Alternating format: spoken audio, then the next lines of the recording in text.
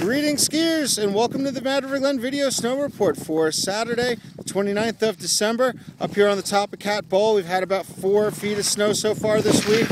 And guess what, folks? It's snowing again. And we're expecting another 6 inches plus before the daybreak tomorrow. So it should be another epic day out on the hill.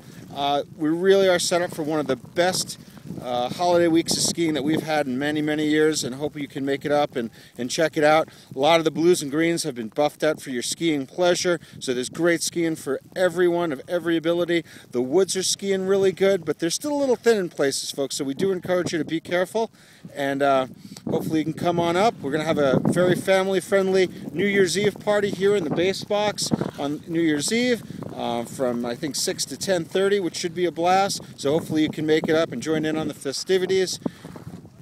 And like I said, hope you can make it up to the hill. And don't forget, Mad River Glen, ski it if you can.